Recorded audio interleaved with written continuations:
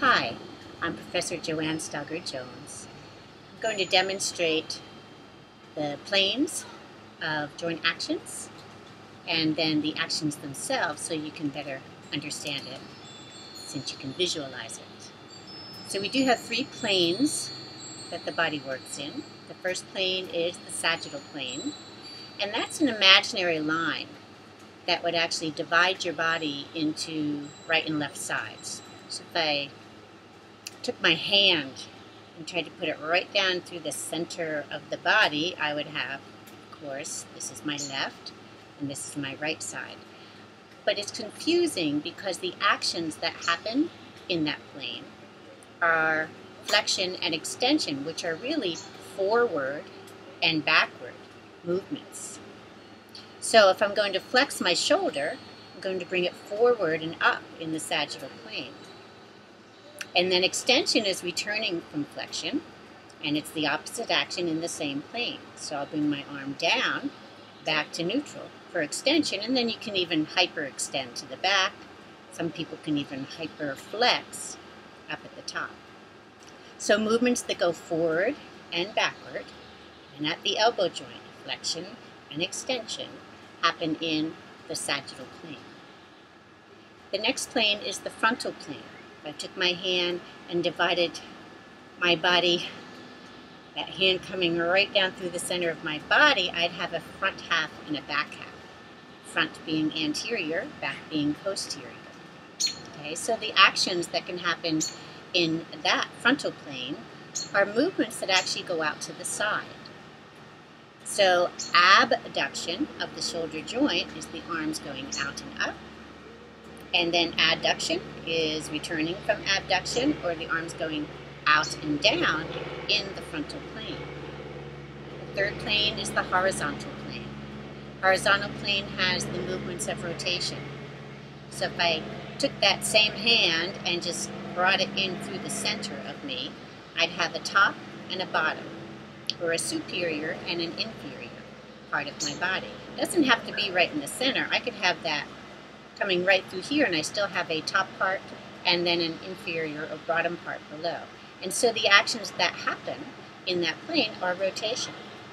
So I can rotate my cervical spine to the right or to the left. I can rotate my thoracic spine to the right or to the left.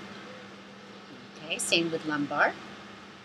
And then even at the shoulder joint, we can also rotate. So there it's not right and left rotation, it's inward and outward rotation. So inward is going forward, and outward is going backward.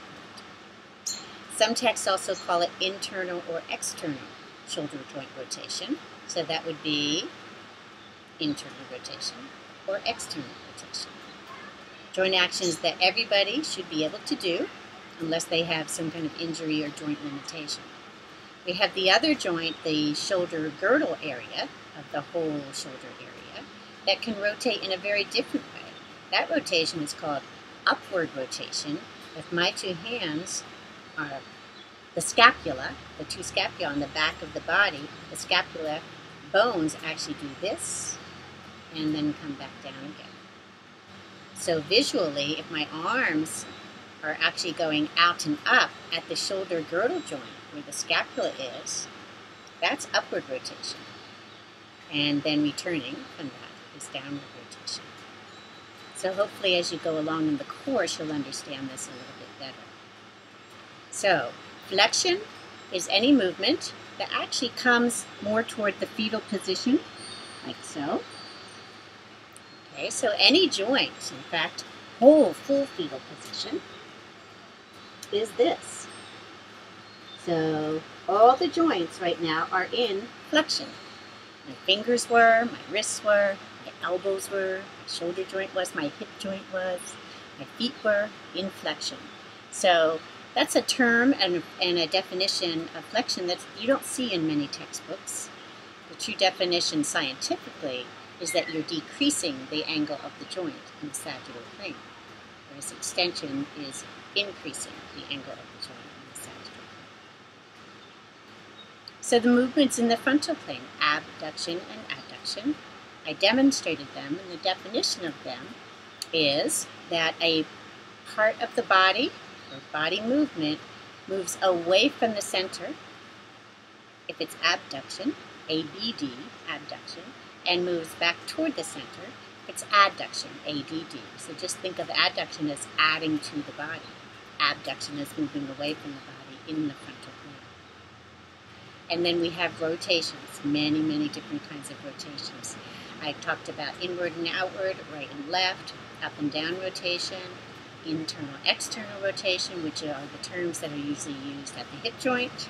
So if I come to the hip joint and I do flexion of the hip, movement forward in the sagittal plane, extension of the hip, movement backward in the sagittal plane behind the pelvis, abduction, movement away from the center, adduction coming toward the center, and we have outward rotation where the head of the femur actually rotates out from the pelvis, and then inward rotation where it rotates in.